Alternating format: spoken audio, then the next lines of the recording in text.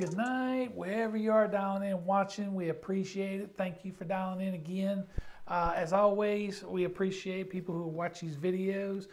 If you have any comments or suggestions or prayer requests, go ahead and hit us up on our website at webbaptist.com, or go over to Facebook and leave a message or someone on our page, and we'll be glad to respond to any requests or concerns you may have. Thank you again for dialing in. Please like, share, subscribe the video. The more subscription, if you're subscribed to the channel, then you're going to be able to get notifications of when I make these videos, and it also helps our exposure with YouTube as far as getting more people to see the videos, and just spreading the word of Christ is what we're trying to do here. Again, we thank you for dialing in and subscribing and being part of this channel. Today's topic is going to be about the high places. Our pastor a couple weeks ago did a sermon on the high places, and it was really good. And he asked me to kind of expound on it or follow up with that with one of these topic videos. And so that's what we're doing today in regards to just a topic of the Bible. Now, what is the high places? Okay, well, in a nutshell, it's places of worship. Now, we're going to get into some more of the details, but in some areas we're going to have broad strokes, and some areas we're going to get a little bit more detail, for the simple reason that if we go through too much, then we're going to have a completely different Bible lesson or study or topic in regards to the subject, whereas right now I just want to kind of give a brief overlay of what these things are, how they came to be, and why God detests them so much. So when we look at high places, and again I'm looking at my notes, they're elevated places of worship. Okay, and sometimes they often include an altar or a sacred object like a stone pillar or wooden poles of various shapes and sizes. If you want to refer them to totems, that's pretty accurate as well.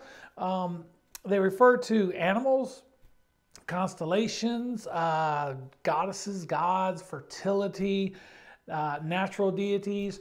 For the most part, the ancient people, whatever was going on in their world that was outside their comprehension or outside their normal day and something magnificent, then of course they would worship that. So they had, of course, in the ancient days, you're looking at the fact that the sky, with all the miracles going on at night, you see a lot of constellations and stars and that kind of stuff. So those things that really were magnificent, that really enthralled them, the seasons, that kind of stuff, they tend to worship those kind of things. And they put them into a form that they could identify and worship and put reverence to. So that's what we got going on here. Sometimes the artificially elevated, what I mean by that is sometimes they built altars or platforms. They built them up out of stone. So they weren't necessarily just on a high hill and they put a bunch of poles up there. Sometimes they're pretty elaborate. And sometimes they're on high places and hills, as we see in 2 Kings 16:4.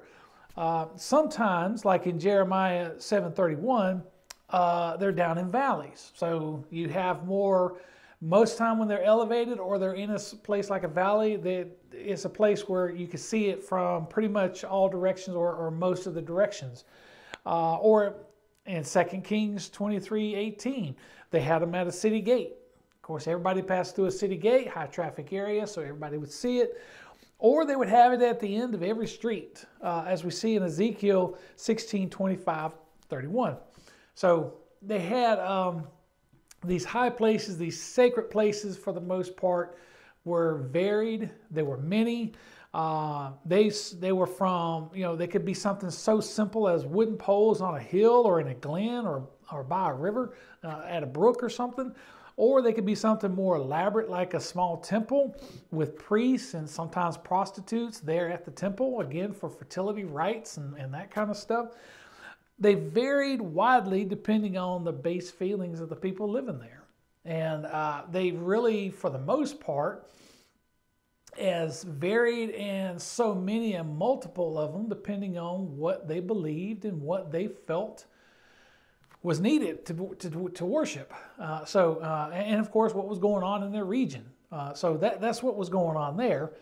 So that's what they are. They're places of worship to whatever God that they felt needed to be appeased at that time. And like I said, it could be the constellations, stars. It could be the seasons. It could be just about anything. It just depends on what was needed. That's what it was for. So who built them and what was their purpose? Well, in that region, you got the Canaanites, Amorites, Moabites, Ammonites, Edomites, Amalekites, and finally, Israelites. So just about everybody in this region had a culture of paganism and just a plethora of beliefs that reflected their base feelings, their base ideas, and the world around them, interpreting the world around them. So pretty much everyone in that land until Joshua conquered and kind of moved in there. So what were they used for? Well, they were used for areas of worship. So how did they worship? Usually it was animal sacrifices or burning incense.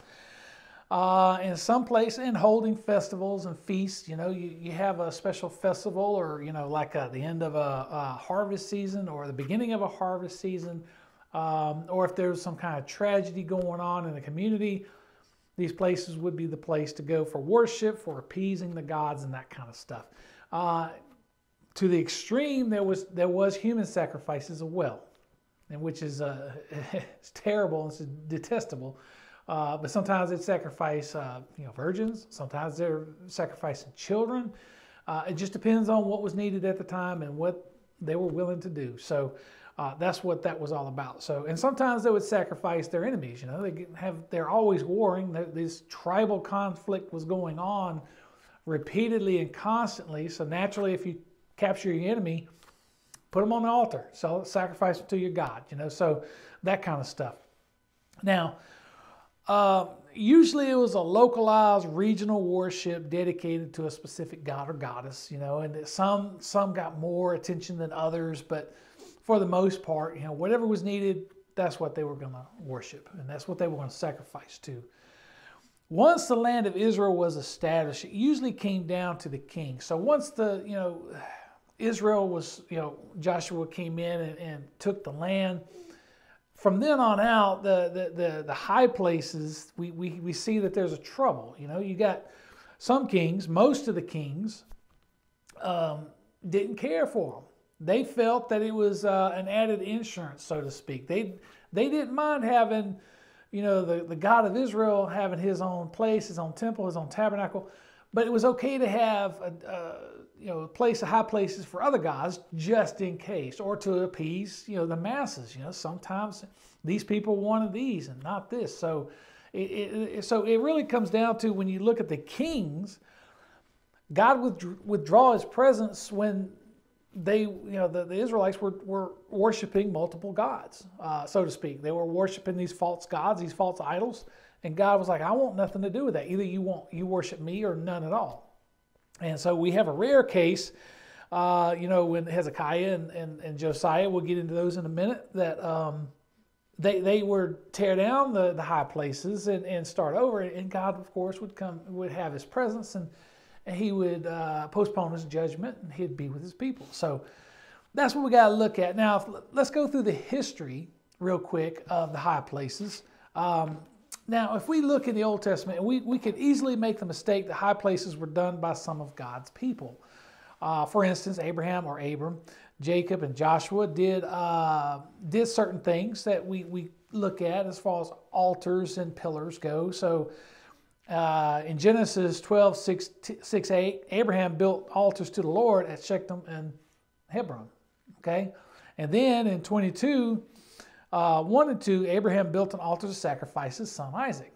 Okay, so these were, for the most part, these were memorials to what was going on at the time. God did not say, this is where you will worship me. At any time did he say that. There was a reason for those going on at that time, because that was a significant event for Abram or Abraham at that time. So, of course, sacrificing his son he made a worthy altar for that sacrifice because his son was worth it to his God. Of course, God stayed his hand. The altar was forgotten. You don't see that area as a place of worship. It's not a high place. It's an event that happened. It was a memorial to what was God testing Abraham and making sure he had, and making sure that Abraham understood that the fullness and the trust to him is what is needed, and God really blessed him for that. So, and then of course you look at Jacob 28:18 through 19. He set up stone pillars, and for the most part, in Joshua 4:12, Joshua set up stone pillars after crossing the Jordan. These are not high places. Just to emphasize, these were memorials, and you'll see throughout the Old Testament is replete with times when stone markers were made and names were given at certain places geographically that a significant event to one of the forefathers or the people of Israel. And the reason for that was a memorial. It had nothing to do with worship. It's like in D.C., Washington, D.C., in our country, you go to Washington, D.C. for a lot of memorials, do you not? You go there for the Vietnam Memorial. Now we got the World War II Memorial. We go there to remember those significant events in our country's history. We don't go there to worship God, okay? So the memorials, you go to remember, pay respect, pay tribute, depending on if you have Memorial Days. A lot of your Vietnam veterans would go there to the wall. And that kind of stuff, okay? So when you go to a memorial, you're kind of paying respects to an event that happened in history. Same thing over there with Pearl Harbor. They still have the memorials over there for the USS Arizona. But we don't worship God there, okay? There's not a temple there. There's not a church there, okay? It's a memorial. You understand where I'm coming from? Good, let's move on. So now when we start getting into the problems, we'll start looking at Deuteronomy 12:4-5. And here God instructs his people not to worship God in that way, but to seek the place the Lord chose to place to make his habitation there. Okay, so what we're looking at is God is saying, I'm going to choose a place where you can worship me. Okay, you're not going to put me on a high place. I will tell you where I'm going to put you. So keep that in mind as we're moving forward. Now we also look at Samuel and Solomon, blessing sacrifices made made offerings because no house had been built yet in the name of the Lord, as we see in 1 Kings 3:2. When the temple was built, all other practices were ended, and God instructed all places to be destroyed. Okay, so before the temple, they were kind of willy-nilly, and they were and they were paying tribute. And of course, you had the prophets wandering the land, speaking and seeking God. But once the temple was built, God said, this is where I'm at. This is where you'll come and worship.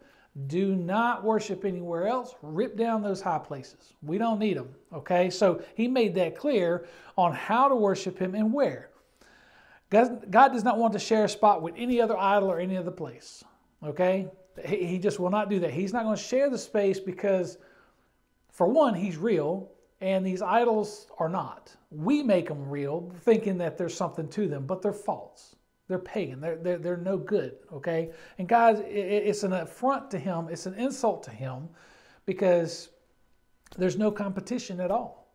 Okay? So, and we see that replete where the prophets consistently confronted, especially like Jeremiah, confronted the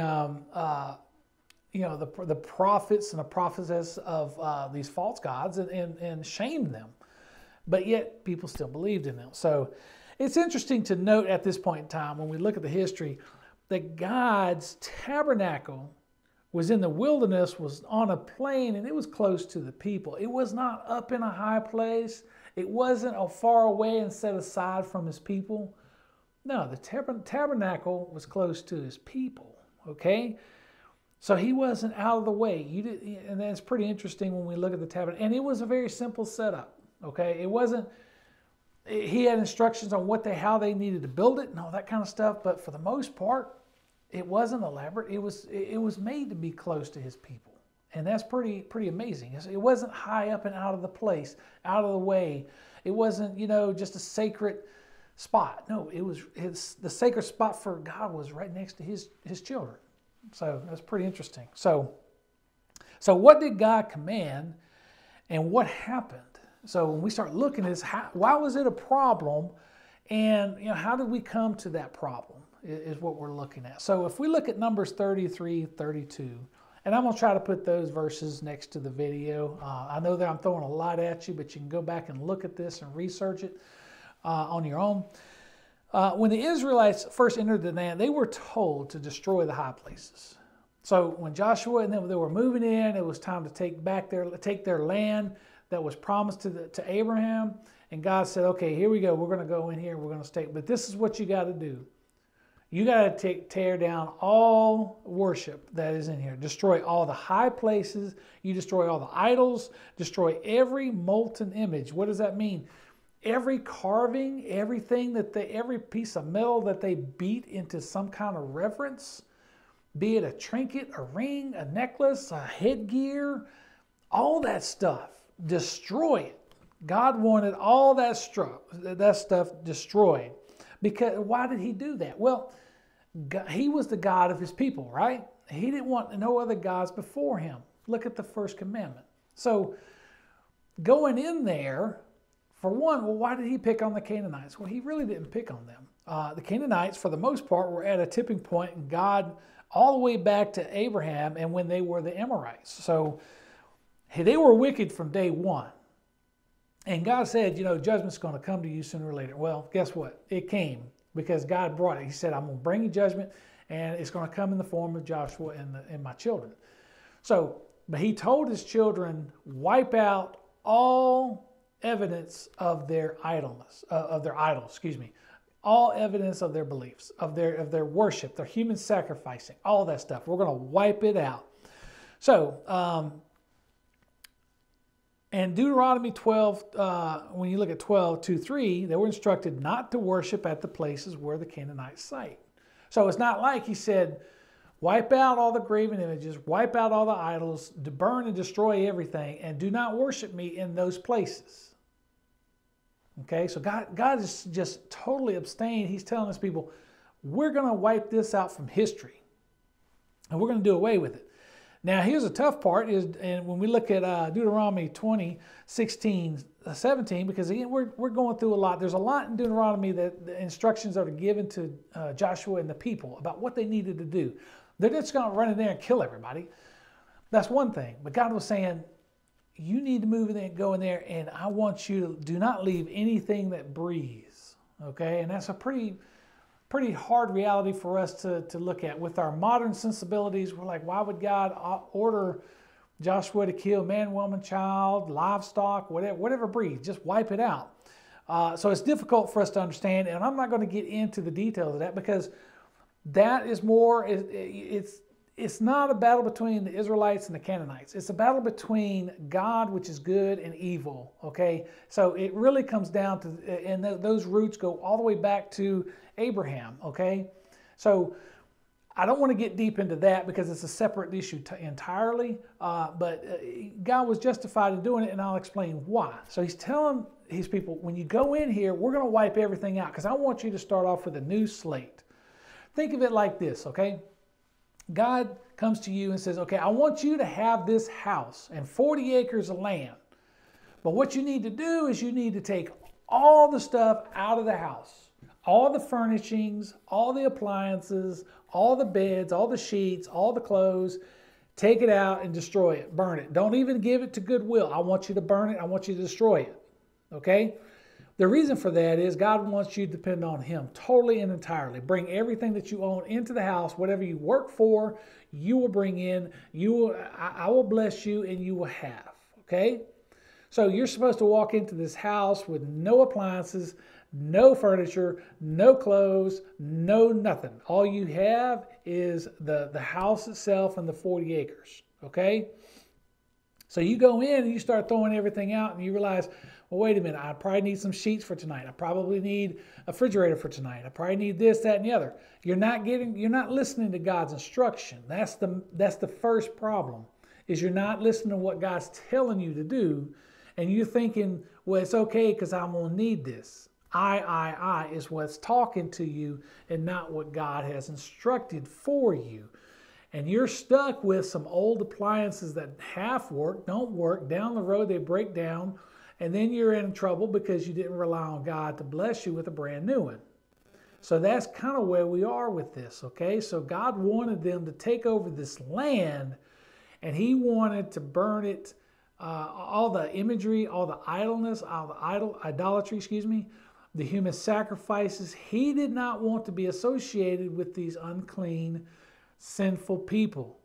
Okay? So that was what that was all about. Again, it was a battle between good and evil for the most part when God said, look, you need to do this. So in Joshua 21, Joshua conquered the entire Canaanite country in 7 years.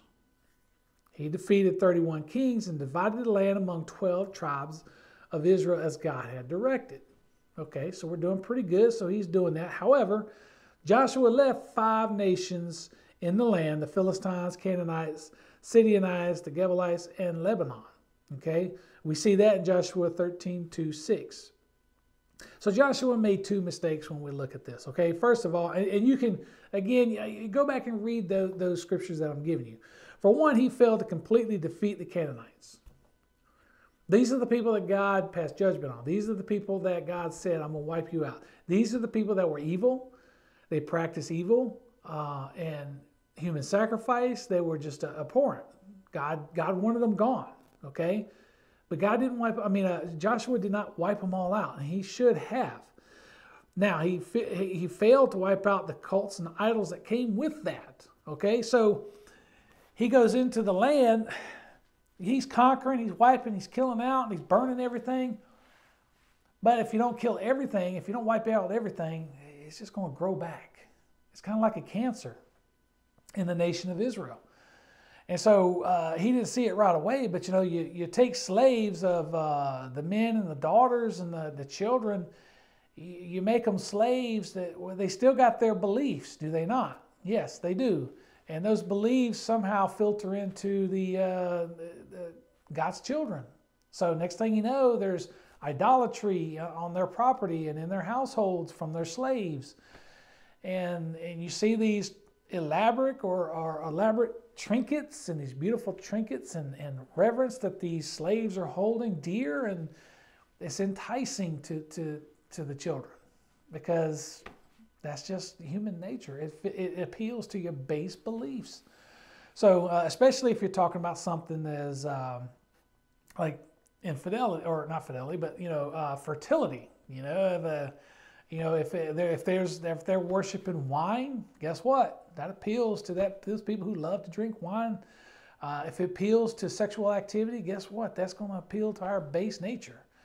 And the children of Israel, God's people are not absolved of that. They're not above sin. They're just like you and me, So that's where that came from. So Joshua forgot. His mistake was he didn't defeat all those. He left those 5 kingdoms around, and he let some of that sin stay in the land, and that would come back later down the road to bother the children of Israel, of God. Now Solomon built the temple. Of course, David wanted to build it, but God said, no, you can't do it. I'm going to leave this for Solomon. So Solomon built the temple, but guess what? He brought in a whole new area of worship. He brought in this brand new, magnificent temple and said, this is where we worship.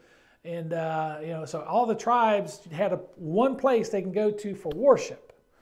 Well, at the same time that he built that, so he also built high places for his wife and their foreign gods. So it's 1 Kings 9:3, we see that. So, okay, God, I'll give you a temple over here, and okay, wife 1, 2, 3, 4, 5. You'll have places to worship over here 1, 2, 3, 4, 5. So Solomon not only built God's temple, but he also built a lot of high places. So for someone the smartest man in the world, he made a boneheaded move, in my opinion. So again, that goes back to the fact that the children of God, Israel, they let people into their society, into their homes, into their faith, into their religion. They had these people coming in, the Gentiles were coming in, and they were bringing these beliefs with them. And this became a cancer, so to speak, to their faith and their spiritual well-being. And so, and God was trying to get rid of that. And God didn't want to do that. So after Solomon, of course, it divided between the two kingdoms. Only Hezekiah and Josiah were the only ones to tear down the high places. The rest of the kings either left them up or supported them. And they didn't think nothing of it. You know, okay, we can worship God, but we can also worship these other gods as well. So, and that becomes a problem. The disobedience and the rebellion against God, God cut off the royal lines, and we see civil strife and foreign wars would happen, and eventually exile. They had judgment passed against them. Why did they have judgment passed against them? Because they turned away from God. They accepted these idols. They accepted this worship. They accepted anything other than Him. And He blessed this land. He was upholding His end of the covenant. The children of Israel were not. It's that simple. So why did God detest them and wanted them removed? Well, to stave off idolatry and compromise, the first commandment is clear. You shall have no other gods before me. That's number one. That's the number one rule. And Jesus backed that up too. What did He say? Jesus said, love your God, with all your heart, your mind, your soul. It's the same thing. Have no other gods before me. We needed to be dependent on God on everything, just not on some issues, not just Sunday morning and not Wednesday night, not just during revival. No, we need to be dependent on God for everything and anything in our lives. Okay? And also, He wanted to get rid of these problems with the children to prevent future problems, because God knew these were going to happen, okay?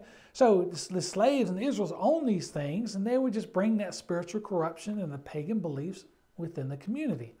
And of course, God was fulfilling this curse He put on Canaan back in Genesis 9:25. Canaanites were evil, wicked, and ungodly from day one. They just were. Now, to make a point, how serious was God about getting rid of all this? Well, look at Samuel. Samuel confronted King Saul because King Saul wanted to keep the king, I forgot his name, he wanted to keep the king alive in order to get a ransom for him. And that's not what God told him to do. Saul was looking at the fact he can make money off of a captured king, okay? And Saul said, no, that's not what God wanted you to do. God will be your provider, not money. Okay? And Samuel ended up killing that king and told Saul, God's done with you. Okay? So that's just how serious he was. God didn't understand.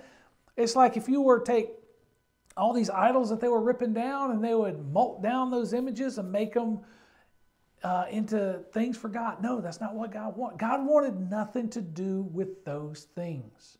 If we look at how the temple was created, if we look how the tabernacle was created, God gave very specific instructions, and none of those instructions involved recycled material. None of them, okay? None of it came from the high places. None of them came from other religions. It didn't come from stolen wealth. None of that stuff. It came from the hearts and minds and the work of His children, okay? That's what this was.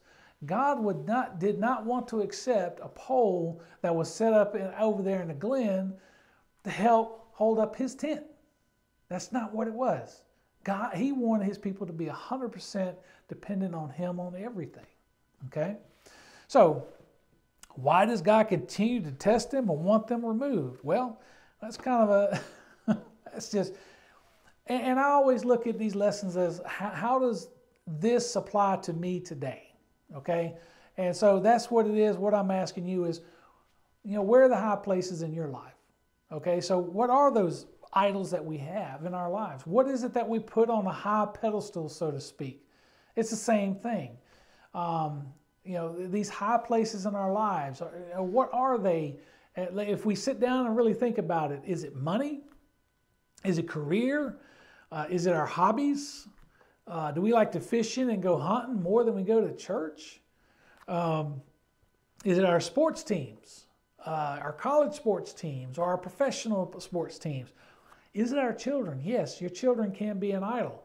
How important are they that they are more important than your marriage? Are they more important that you got to do sports activities on the weekends where you're missing church? Those kind of things. Is your own personal time? I'm guilty of this. I'm thinking, I don't want to be around nobody at all. I want to be home. I want to just relax, enjoy my time. And I look forward to that. And that can be my idol because it's all about me. It's not nothing else. It's not what God wants. Instead of coming to church, my idol, my selfishness is stay home, sleep in, and enjoy the weekend without having to deal with any of this. Do what I want to do. That's my idol, me.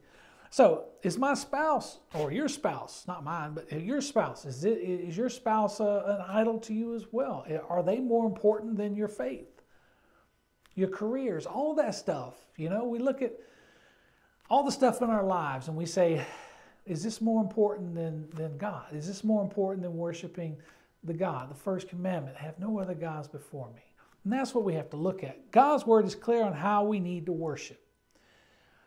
We don't worship God on our terms. We worship God on His terms, okay? We don't just sit there and pencil Him in and make time to worship Him. God helps us showing a true pattern of worship of Him through His word, and it's by Him alone, okay? So if you ever have any question on how to worship, open up that Bible. Clear your heart, clear your mind, and listen to what He's telling us, okay? Have no other gods before me. It can't get any clearer than that. So if He is a perfect way to save us with grace, He's going to be the perfect way to show us how to worship. It's that simple, okay? When we try to worship Him on our terms, it can be very confusing. It can be convoluted. It can be misshapen. It can be a complete mess. I guarantee you that you're not going to sit there, if those that say that they don't go to church, they worship God at home, I guarantee you you're just not having the same experience as you would in a church. Because you're going to be, the bathroom is too convenient, the TV is too convenient, you're opening up your Bible every now and then or at all, or you open up a Bible app on your phone and don't even open up the Bible. Okay? So as we went through the years of COVID where we were locked down, man, I tell you right now, worship was hard for me and just about everybody I talked to. Because we get so used to the routines of us when we're at home, not with the routine of God. So that's why we need to sit there and listen to how He does. We cannot dictate worship, and just like we can't save ourselves. If we can't save ourselves, how can we sit here and say that we can sustain worship of God the way He wants? No, we can't go to God in our terms. We go to God on His terms, okay? We cannot worship God at home, work, nature, or alone and expect the same experience that we do in a church with His fellowship with His believers, okay? So, look at Matthew 18:20. It's very important, okay? So that's what we got to look at. So the fellowship of believers, what did God say? Where 1 and 2 is gathered, I'll be there as well, okay? Why would you want to neglect that? If you're really wanting to pursue God, get with God's family, okay? So the human heart is, as we know, it's a factory of idols. It just is. We produce so many idols in our lives, it's just ridiculous, okay? The idols that you have today will probably not be the same idols you'll have tomorrow. They probably weren't the idols you had 10, 20 years ago or before you were saved. Idols are not, they're bad. They are. Don't get me wrong, okay? And we have those, and we got to recognize those, and we got to rip them down out of those high places in our heart. I'm guilty of it just as much as anyone. Sometimes, you get a lot of money and you think that becomes paramount. You want to hold on to it. You want to spend it. You want to do something with it. Same thing with, when you get married. There's a different idol there. If you're not too careful, children can be an idol. That's not fair to them. It's not fair to God. It's not fair to you. It's just what we do because we fall and we're so in love with our children that this happens. But we got to forget, we got to remember and not forget that God deserves all the worship. Nothing else in our lives, okay? The high places are a grim reminder and warning of dangers of worshiping something other than God. So if you ever have any questions of what you're worshiping, Just look and see how the high places were handled during this time. God did not like those. God does not like idols. He wants nothing to do with them. He doesn't want any compromise. He does not want anything to do with them whatsoever. Get rid of them. Tear them down in your life and just dedicate yourself to God. Okay? I appreciate you dialing in and watching. If you would, if you have any questions or comments, please leave them over there at the Facebook page or on our website. Go to our website and leave us a message. If you have any prayer concerns or anything, please leave them there. We'll be glad to pray for you and get back in touch with you as well. If you can come to Webb Baptist, please show up at the services. Either on Wednesday night, we have dinners, which are really good, and Sunday mornings when we have Sunday school classes, and we also have services. We'd love to have you here. If you cannot attend Webb Baptist, get involved in a Bible-based church wherever you're at and see what God has in store for you. I guarantee you that you get with your church family, it will be a blessing beyond measure. Okay? Until next time, take care. God bless.